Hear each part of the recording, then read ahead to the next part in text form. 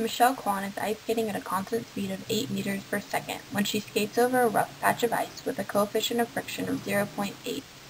Her mass is 50 kilograms. How long will it take for her to come to a complete stop?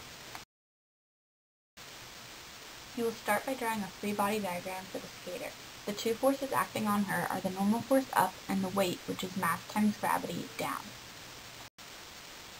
For the equations, you begin with Newton's second law, which is the sum of the forces equals mass times acceleration. The sum of the forces is equal to the normal force minus mass times gravity. Because there is a constant velocity, the acceleration is equal to 0. Then, to solve for the normal force, you can rearrange the equation and plug in your known values. These values include the given mass, which is 50 kilograms, and the acceleration due to gravity, which is 9.8 meters per second squared. It should work out so that the normal force is equal to 490 newtons.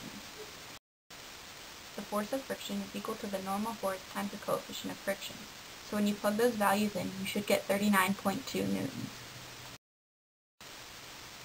The total initial energy equals the total final energy. So the initial potential energy plus the initial kinetic energy plus the work equals the final potential energy plus the final kinetic energy.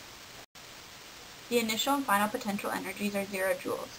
The work is equal to the frictional force times the distance traveled. Initial kinetic energy is derived from the initial speed of the skater using the equation 1/2 mv squared. And the final kinetic energy is 0 because the skater comes to a complete stop. Then the known values are plugged into the equation. After solving for delta x, you should get 40.82 meters.